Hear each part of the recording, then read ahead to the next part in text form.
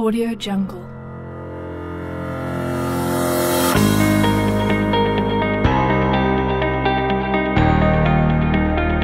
Audio Jungle.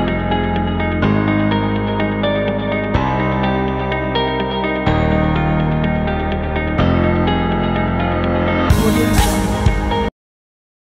Dosto, the title for today is Love by none other than Maupassant. Now, Maupassant is a 19th century French author. He is remembered for his genius in the oeuvre of short stories.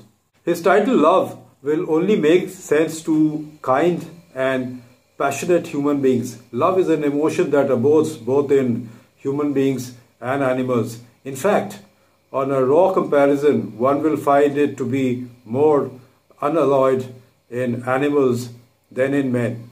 Haven't you heard of the love tragedy? He killed her, then he killed himself. Therefore, he loved her. So then, what does he or she signify separately or individually? Well, they signify nothing. It is only when they unify in love, the world comes alive for both of them. In the story Love, the narrator is reminded of a story after reading a tragic love story in one of the newspapers. The narrator's story takes place in the days of his youth during a hunting expedition at his cousin's estate. Narrator's cousin, Carl de Roville, invites the narrator to join him in a duck shooting expedition held early in the morning. Carl's estate lies in a valley that has a river running through it. During dinner in the great hall, whose sideboards, walls and ceilings are all covered with stuffed birds with outstretched wings or perched upon branches, hawks, herons, owls, nightjars, buzzards, vultures, falcons, and where my cousin himself, like some strange animal of the Arctic region, in his sealskin jacket, puts before me all his plans he had made for this night, and particularly for this shoot. The area is very scenic. The river has naturally promoted healthy plant growth along its banks. There are many trees with good foliage that attract birds of all kinds on the land. At some point, the river expands into a marsh that the narrator describes as the best hunting ground he has ever seen in his life. The group leaves for the marsh a little after 3 in the morning. It consists of the narrator, his cousin Carl, the gamekeeper, the dogs Plauson and Pierrot. The narrator describes his cousin Carl as a jolly, red-headed and big-bearded, immensely powerful fellow of 40, a lively and likable sort of a beast who had within him just that pinch of Eric salt that makes mediocrity tolerable. He lived the life of a country gentleman in a house which was half farm, half mansion, in a broad valley through which the river flowed.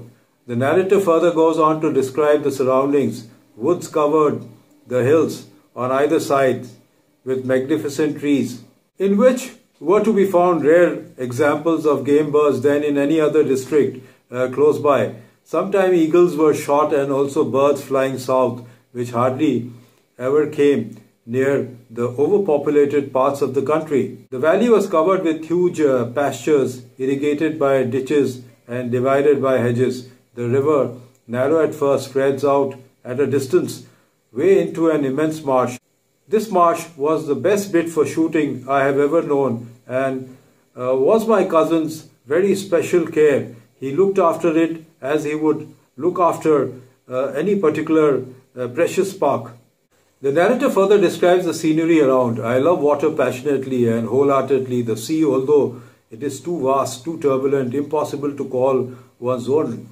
Rivers, on the contrary, are so pretty, but which hurry by and vanish forever. A marsh is a world of its own upon this earth of ours.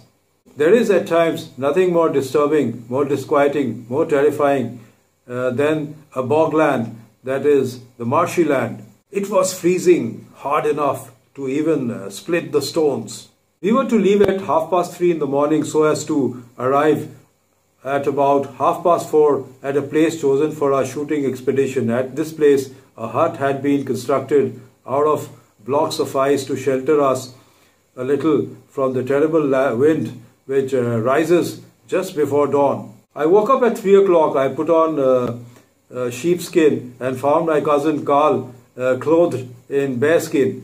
After 2 cups of hot coffee and a couple of glasses of cognac, we set out with our gamekeeper and our dogs, Maupassant and Pero. It was freezing and I felt frozen to the bones. It was one of those nights when the earth seems to be frozen to death. The icy air rises as a veritable wall, which one can feel horribly and painfully. No breath of wind moves it.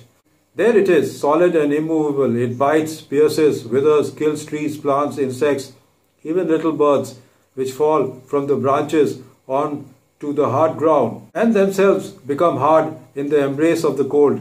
With bent backs, hand in pockets, and guns under our arms, Carl and I strode along, our boots wrapped around with wool to prevent us slipping on the frozen brooks. Made no noise. I noticed how our dogs' breath turned into steam in the cold air. We soon reached the edge of the marsh and we entered one of the avenues of the dry reeds leading through the low forest. Suddenly at the bend of one of the avenues I saw the hut made of ice which had been set up as a shelter for us. I went in, and as we had still an hour to pass before the birds awakened, I rolled myself up in my sheepskin to try to get warm. My cousin Carl was alarmed. "It will be a great nuisance if we don't shoot something today," he said. "I don't want you to catch a cold, so we must have some fire." He then ordered the gamekeeper to cut some reeds for the fire. Slowly the day broke clear with a blue sky. The sun came up over the bottom of the valley and we were thinking of going home when 2 birds with necks and wings outstretched suddenly glided over our heads. I fired, and one of them, a teal is a freshwater duck with a silver breast, fell almost at my feet. Then high above me the cry of a bird was heard, a little heart-rending wail which it uttered again and again, and the little creature, the survivor of the 2, began to circle around in the blue sky above us, watching its dead companion which I was holding. Carl was watching it keenly, waiting till it came within the range. "You have killed the hen," he said. "The cock won't go away." Indeed, it did not go away, but continued to circle and to cry piteously over our heads. Never has the groan of one in pain harrowed my heart so much as that call of distress, as that wail of reproach from the poor creature high up in the sky. Once or twice it fled as it saw the threat of the gun which followed its flight, and it seemed prepared to continue its journey across the sky all alone. Then, as if unable to make up its mind, it would soon return to look for its companion. "Put the other one down, as it will return by and by," said Carl. In reality, it came back, indifferent to the danger, maddened by its wild love for the creature I had killed. Carl fired. It was as if the cord which was holding the bird above us had been cut. I saw a black thing come down. I heard the noise of its fall in the reeds, and Pero, the dog, brought it to me. I put the 2 already cold into the same bag and I went back to Paris the same day. After knowing the narrator's story, one can see why the newspaper story where a man kills his lover then kills himself appeals to the narrator.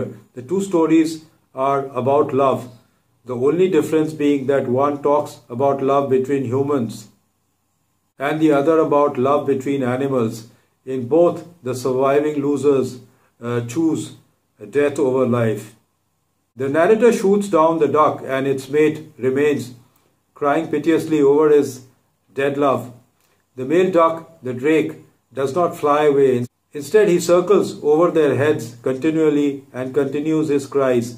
The narrator and his cousin Carl lure the mourning drake, using its dead mate as bait, and shoot him dead too. So friends, the man is so deadly. You have just witnessed what I told you. The story has a long build-up but at the end it delivers a great message of deviousness that a man is obviously used to. The description of the jungle, woods and the birds is par excellence. I would give the story 7 out of 10. If you find time, it's not a very long story, you can read it. It's a good one. If I'm not wrong, it's been translated from French to English. So friends, that's all for today. Goodbye and see you next week.